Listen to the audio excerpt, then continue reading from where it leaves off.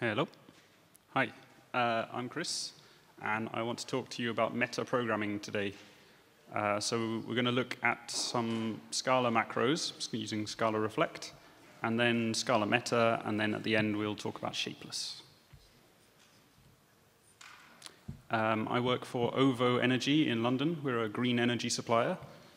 We use ScalaMatsuri and shapeless and all sorts of fun stuff. So if you can write Scala and you want to work in London, then let's talk. So today I'm going to talk about metaprogramming, but before we do that, let's just talk about normal programming. So the kind of programs that we write day to day, they look like this. You have a program or a function of some kind which takes some input data, produces some output data, and it may also produce some side effects along the way. So metaprogramming is quite a scary word, but it's basically the same thing. The only difference is that your data, your input and output, are representations of programs or parts of programs. So you take some representation of a piece of program, like some Scala, and you do some transformation or some computation, and you produce another piece of program. So one way to do this metaprogramming in Scala is to use Scala macros, or they're sometimes called Scala Reflect macros. And a Scala macro is just a normal Scala function that happens to run at compile time. So when you compile your code, this macro will run, and it may transform some part of your code into something else. The input and output of a macro are trees or abstract syntax trees, and they look a bit like this. So this piece of Scala code on the left, this foo.bar, is represented internally by the Scala compiler as an abstract syntax tree that looks like this.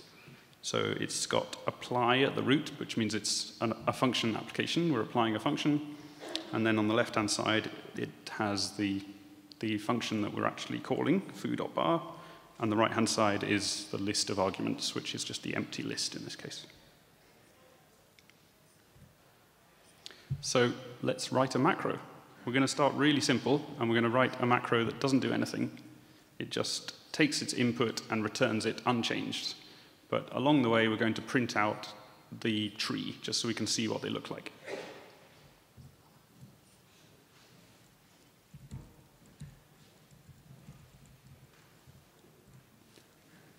Is that big enough? Can everyone see okay? Yes. Okay. So here's just an example of using the macro that we're going to write. So we have echo, that's the name of the macro that we're going to implement. And then this block of code here, this curly braces, this whole block of arbitrary Scala code is the one argument that we're going to pass into our macro. So our macro's input will be an abstract syntax tree that represents these 4 lines of code. So before we implement it, I'll just show you the build file so you can see what the infrastructure looks like to set this stuff up. I'm using Scala 2.12, but you can use macros with 2.10 and 2.11 as well. And I just have one dependency on Scala Reflect.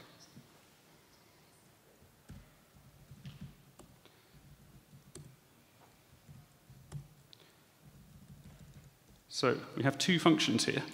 The first one, called echo, is the one that we called in our example. I can just show you the example again. So down here, we're calling echo, which is this function here. And we're passing in one argument, which is the block of code. And what this echo thing does, it uses this special macro keyword, and then it delegates to echo impl. So there's another function down here which does the actual macro implementation. So this echo impl, it gets passed as its arguments. First of all, this context.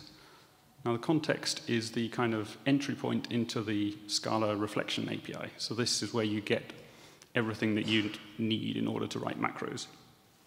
So you get that as your first argument, and then your second argument is a tree. So it's a representation of Scala code.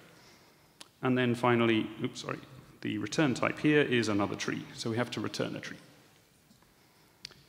We import the universe, which means just import everything in the namespace. That's the easiest way to import stuff. So I said we're going to return the same argument that we were given, unchanged, so that's easy, we'll just return it. But before we do that, let's print it out as well.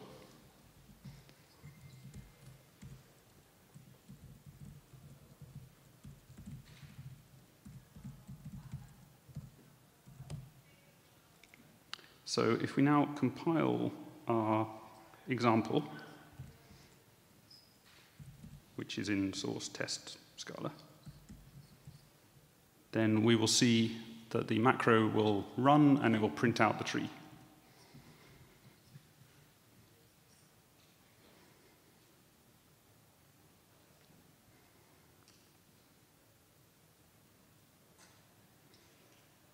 There we go. So it's printed out the whole tree for those 4 lines. So as you can see, these trees get pretty huge pretty quickly. But if you look at the content of the tree, it's not really that complicated to understand. I mean, it's a block of code in curly braces, so it's represented as this block type here. And then it's just got a list of statements inside the block. The first one is a val definition, so it's saying val x equals 1, and so on. So these trees are not impossible to understand and work with, but it's not really that user-friendly. So luckily, we don't often have to work with these trees directly. We have another feature of the reflection API called quasi-quotes, and these are a much nicer way of dealing with trees. So let's level up, write a more interesting macro, and in the process, we'll learn about these quasi-quotes and see what they do.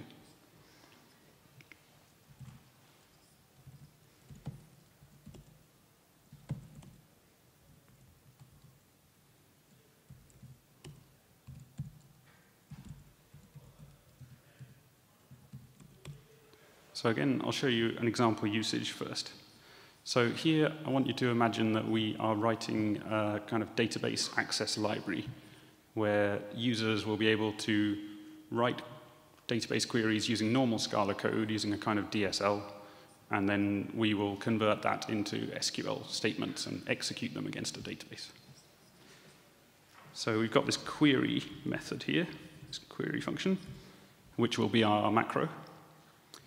It's typed to the user. We have this case class user, which has a name and an age.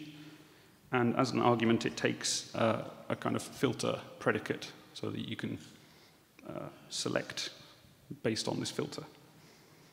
So the user can build this up using plain old Scala here, and then we will turn that into SQL. So when we print it out, it'll look something like select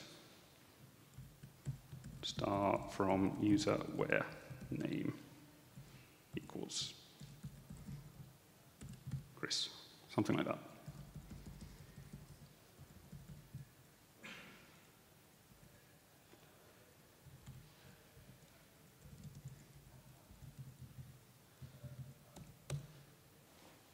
Okay, so to implement that, I've done a little bit of the groundwork here. So I've created this query trait, which will represent a database query, a select. And we'll need to provide in our macro the name of the table and the filter that we want to use, which is a key value pair. And then down here we have the same pattern as before. We have query, which uses the macro keyword and then delegates to the implementation. And then down here we have the implementation itself. I've already taken care of the table name, just basing that off the name of the type, which was user in our case. So if I just open up the example again. So in the example, we had code that looks like this, _.name equals Chris as a string. So we want to pattern match on this so that we can extract that field name and the value and generate a filter from it. And that's what we can do with these quasi-quotes. So this Q thing here, this means quasi-quote. This is a special kind of string interpolation. So if we just write it as _dot and then some field name, and then double equals, and then some value, which is a string. Then we can both pattern match and extract the data that we're interested in at the same time. So now that we've got the field name and the value, we want to create an instance of this query trait up here. So we need to provide the table name and the filter. So again, we're going to use quasi-quotes, but this time we're not pattern matching, we are producing a new tree, also using quasi-quotes. So we write new query, and you basically write it as if you were writing Scala code. But you can splice in these fields that you've extracted. So val table name, which is a string, that's just the table name that I've already calculated based on the type that we were given. And val filter is, so it's the field name, oops, sorry, but we just need to turn it into a string. And then, so that's the key, and the value is just the value that we extracted before.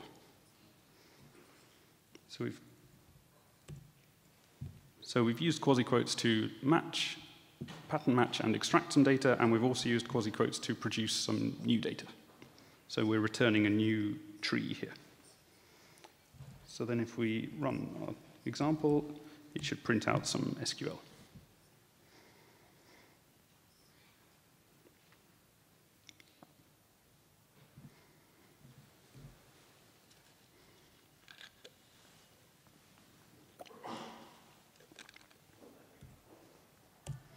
There you go. So this is a very simplistic example. Obviously, this is not a real database access library, but hopefully this gives you a taste of how you could write some quite powerful DSLs using macros. And you can see that everything is nice and type safe. This argument that we passed to the macro here, this bit, this is type checked by the compiler before the macro sees it. So if I make a typo in here, if I wrote namae instead of name, common mistake, I think. And we try and compile this, then it doesn't compile. So you have nice type-safe, typo-safe database access. Okay, so we've seen a couple of examples of Scala macros. They're quite useful and quite interesting, hopefully. But, unfortunately, we shouldn't use them. Stop using macros because they're going away. I'm not kidding, is what Adrian Moores said at Scala Exchange. Which is bad news, I guess. But the good news is that there is a replacement for them. And the replacement is scala.meta. So scala.meta is made by the same people, approximately, who made the original Scala macros API, primarily Eugene Bermarco.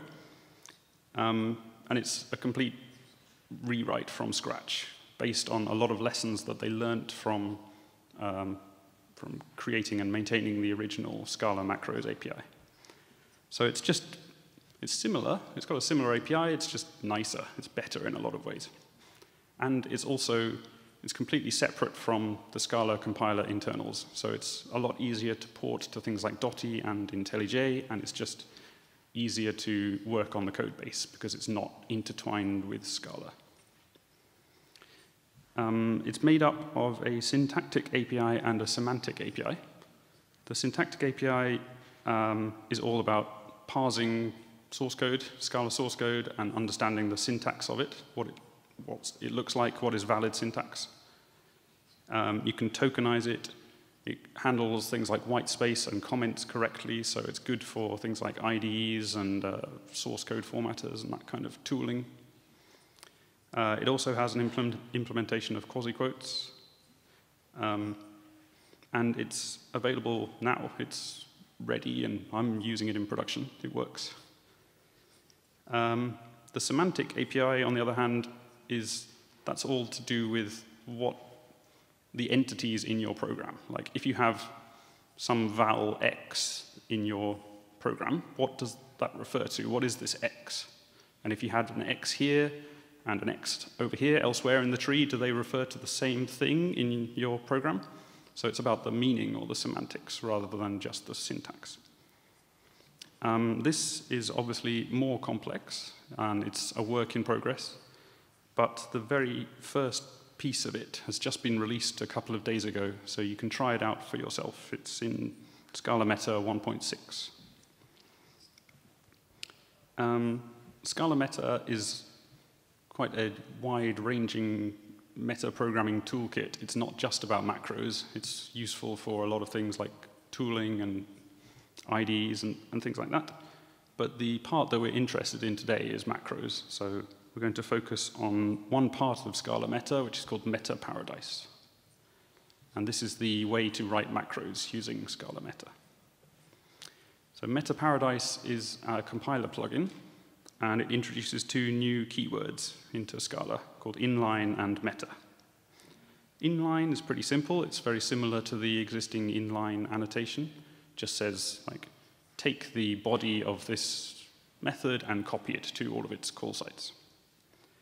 Whereas meta is a way of demarcating code that runs at compile time, so macro code. Anything that's inside a meta block is code that runs at compile time and deals with trees rather than like runtime values. So that was probably not a very good explanation of what inline and meta mean, so we'll have a look at an example. So this example is a kind of very simplified version of something that I did at work recently. It's adding type safety to moustache templates. So I hope you all know what moustache templates are. They have these curly brackets that represent placeholders in your templates, and then you can render the template by filling in the placeholders. So here we have hello first name, the weather is weather today. So you would take this template, you'd have some context which is like a string-to-string map saying first name is Chris, weather is sunny. You combine those two and you can render a template. And we want to do this in a type-safe way, so we want to make sure that we have filled in all of our placeholders. We haven't missed any out. You don't want to send an email to a customer saying, dear curly brackets first name, comma. So to avoid that, we're going to take the template and generate, using a macro, a case class which corresponds to all of the placeholders in that template. And that means that if you manage to instantiate, create an instance of this case class and your code compiles, then it means you filled in the template correctly.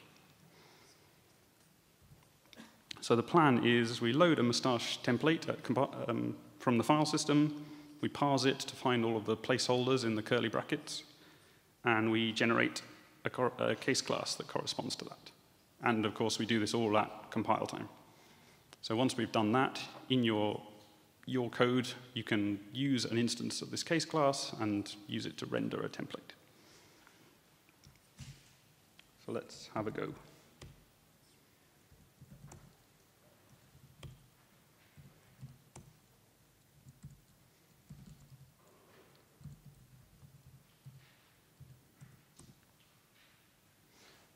Okay, so again, we'll start with an example usage, and then we'll implement it. So we're doing things slightly differently this time. We're using a macro annotation. So we've got this annotation here called moustache. And it takes, as an argument, the path of the moustache template. I can show you the template. It's just the same one that was in the slides. So it's got these two placeholders, first name and weather. So we annotate an object using this annotation. We have this object here, name and weather, and we annotate it. So when the compiler compiles this code, it finds the annotation, it expands it by running a macro, and it will replace what's here with the result of the macro. So the macro will return a new tree, and it will replace this. So it's as if this code gets commented out, and it gets replaced with something here. And what we're going to generate in our macro is we're actually going to return the object we were given, so that will still be there. And we're also going to create a case class with the same name as the object with the appropriate field names. So it'll be first name, string, weather, string. It'll look something like that. Of course, we're not actually going to change the source code. We're going to change the trees inside the compiler, but it will be as if you had written source like this.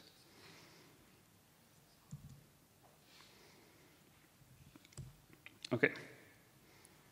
The build file, just quickly, before we implement this, we need to add the compiler plugin for Meta Paradise. And that's about it. Oh, and then we have a dependency on scala.meta as well. So let's implement it. So again, we're using quasi-quotes to do some pattern matching here. I'll just skip past all of this stuff. This is the interesting part. So here we are pattern matching on the thing that was annotated, which was an object. So this case will match. So we have an object, and we're extracting its name and a bunch of other stuff. We load the moustache template from the file system, which I've already implemented. That's boring.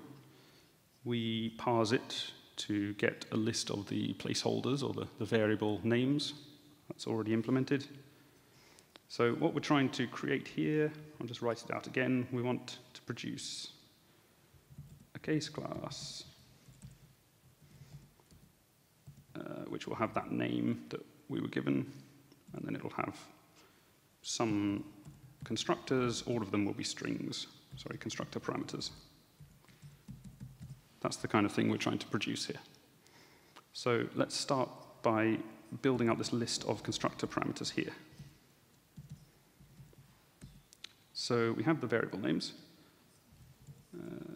constructor params. We just have to turn them into an immutable list, because that's what scala.meta wants. So then for each name, we use a special different kind of quasi-quote here called param, which is just for constructing parameters, like method parameters. And we build up a parameter by giving it a term name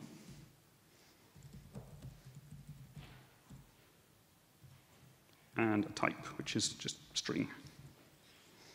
So now we have a list of constructor parameters, and we can use that to build up a tree. So now we're using normal quasi-quotes again.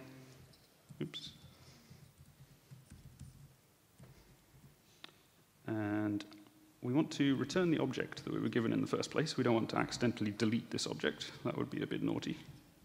So we'll return that first.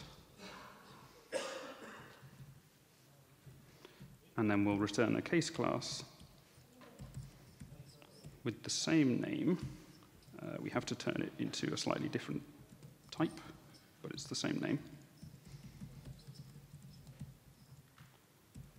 And then we'll give it the constructor parameters that we just set up above. So that's it. And the only thing left to do is, at this point, while we were compiling our code and running this macro, we loaded the moustache template from the file system. So we may as well put that, save that somewhere so that we don't have to run it, compile it, or sorry, load it again at runtime. There's no point accessing the file system twice. So we will just stick it inside the companion object as a val, like this.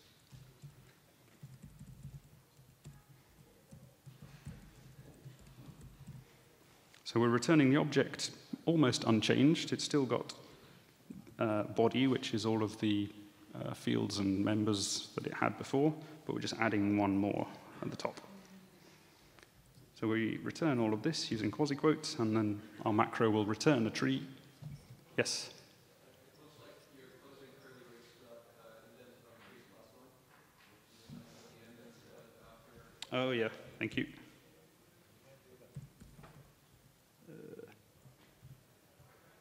Yes. Okay, so given all of that, if we now run our example, it should print out a nicely rendered template.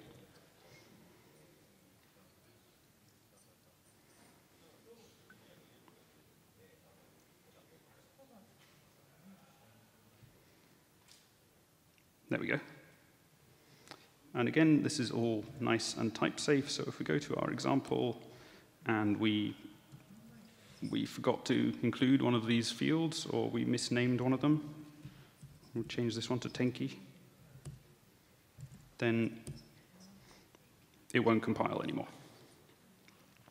So now we have the convenience and simplicity of Moustache templates and the type safety of Scala.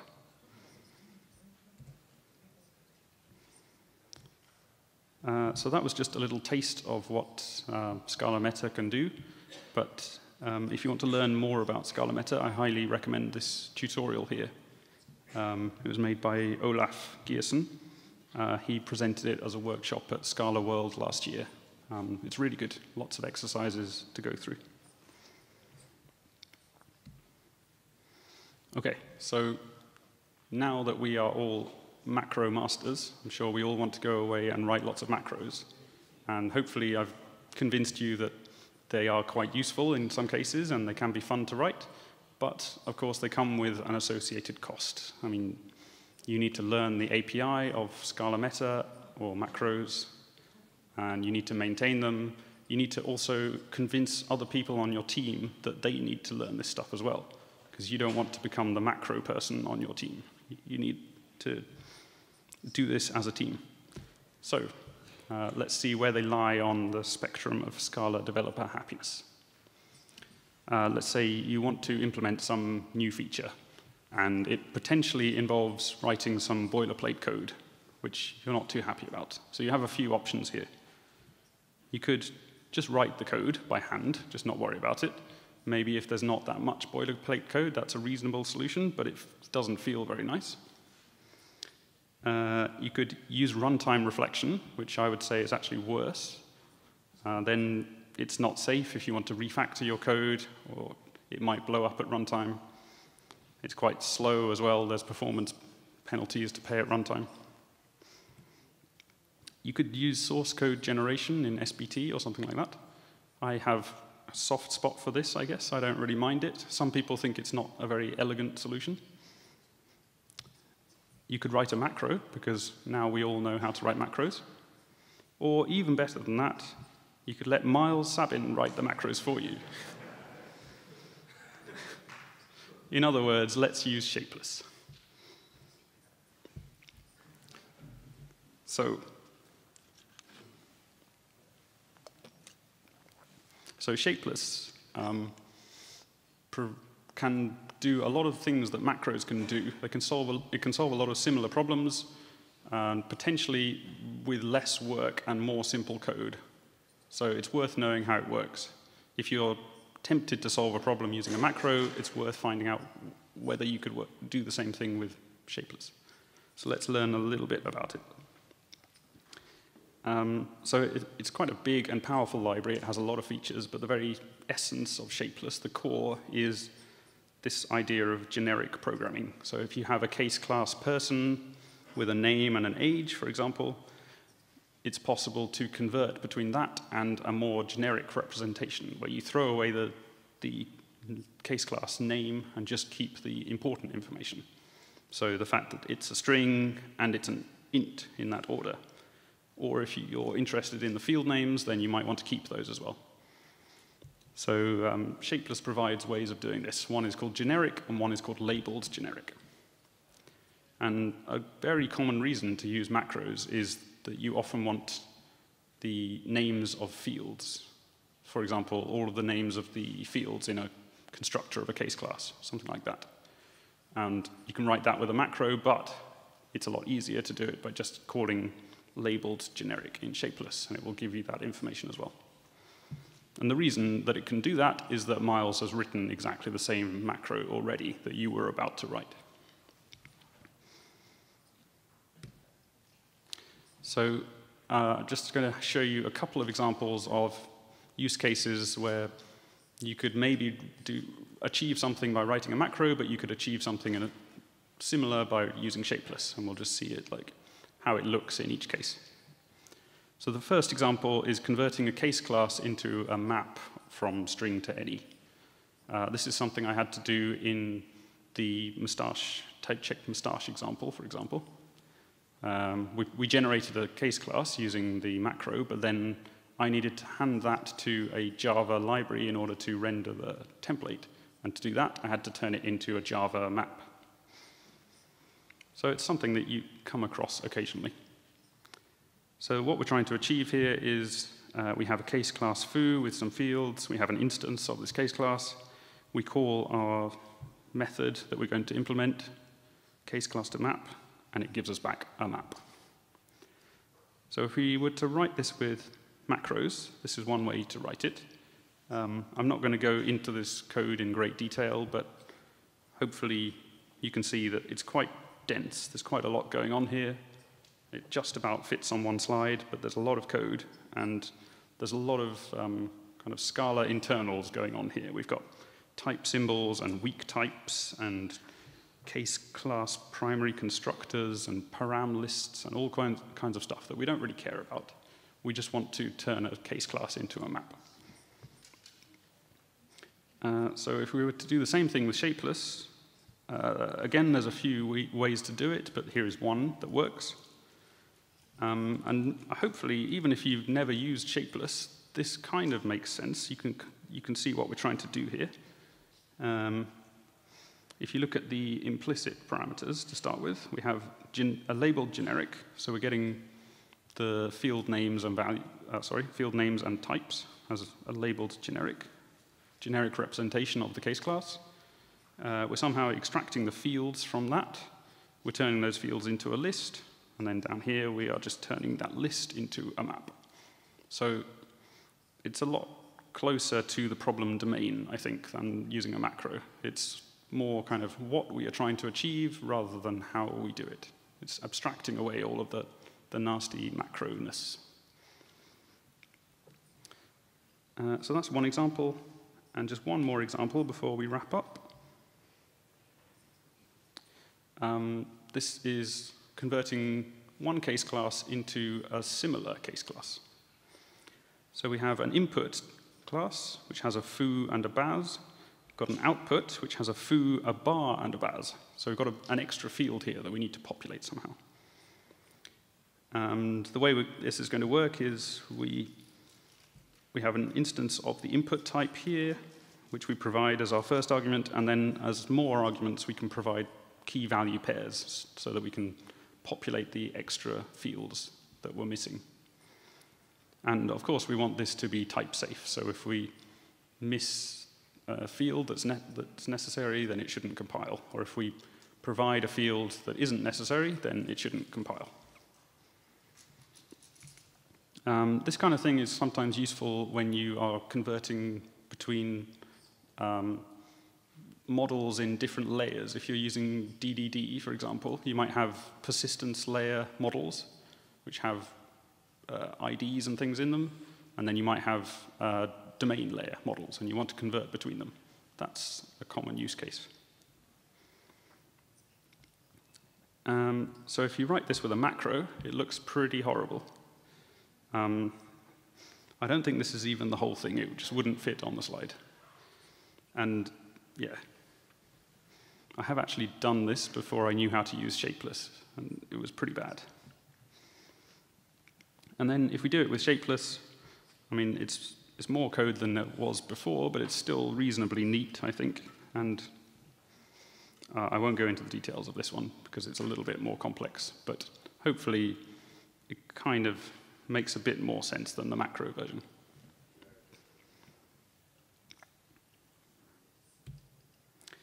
So that's all I have time for on shapeless, but if you want to learn more about it, because there is so much to learn about shapeless, then I highly recommend this book, The Type Astronaut's Guide to Shapeless. It's available as a free download. It's a PDF. You can get it from GitHub at this address. Also, Dave Gurnell, the author of this book, gave a good talk at London Scala user group last year, where lots of live coding, and he goes through a lot of examples in the book and shows you how to use shapeless. So I recommend the video of this talk. Okay, so that's it. In summary, macros are fun and useful, whether you're using the old macro API or ScalaMatsuri. Do the ScalaMatsuri tutorial, it's really good, and read the shapeless book. And all the code and the slides are online here, and I'll tweet the stuff later. Thank you.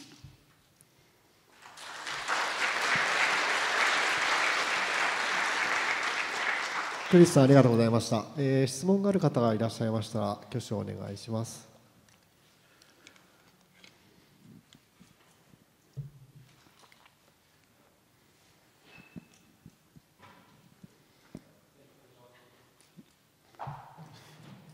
You need to turn it on.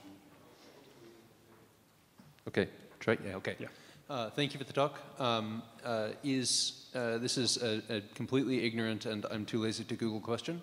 That's fine. But did Scala.meta introduce the quasi quotes in the Scala console, or was that available using the previous Macro Paradise and friends? In the REPL, you mean? Yeah, you can actually use the AST directly in the REPL. Yes, you can use quasi quotes in the REPL with ScalaMatsuri. Could you do it before though? I thought you could. Okay. Dennis will probably know. Yeah. Yes, okay. you could. Cool. Thank you. 他に質問がある方いらっしゃいますか。